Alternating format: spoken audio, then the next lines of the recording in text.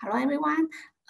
The topic of my presentation is urban and the prevalence of dementia in Taiwan, a door-to-door nationwide study.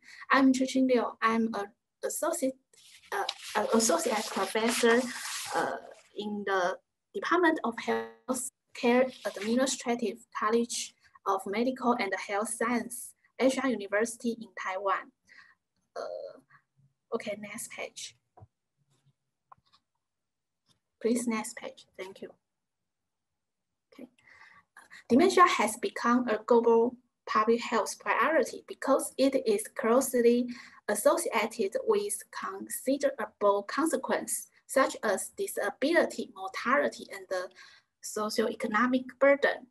And however, study comparing the prevalence of dementia between urban and rural areas show inconsistent findings.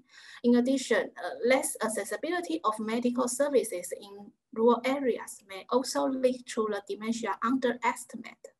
And however, little is known about the impact of urbanization on the prevalence of dementia, especially in Asia. Therefore, this study compared the prevalence of dementia among elderly in urban and rural regions. Okay, this study is a nationwide concessional survey, and we conducted it from December 2011 to 2013.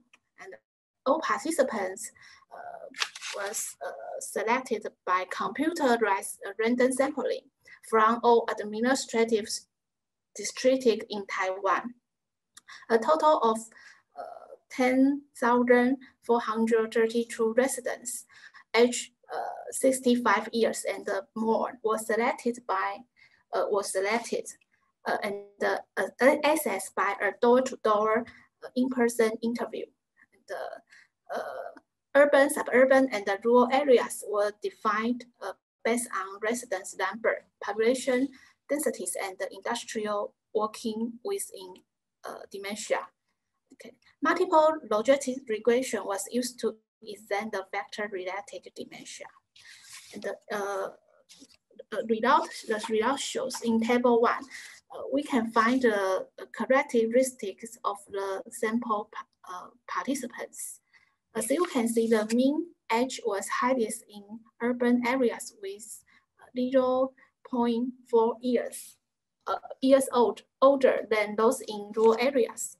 More people have a high education level, regular exercise habits, and social activities in urban areas. The percentage of hypertension, stroke, head injury, and cancer were also higher in urban areas than rural areas.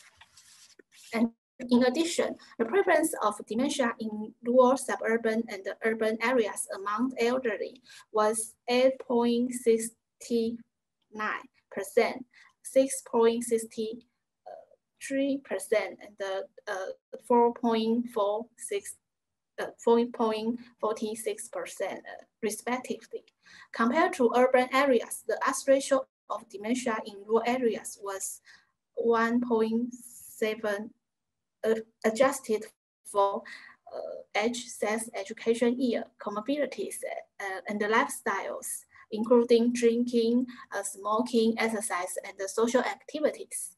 In conclusion, a higher prevalence of dementia was found in rural areas than in urban areas. Also, age, sex, education year, exercise, and social activities have different impacts between rural and urban residents.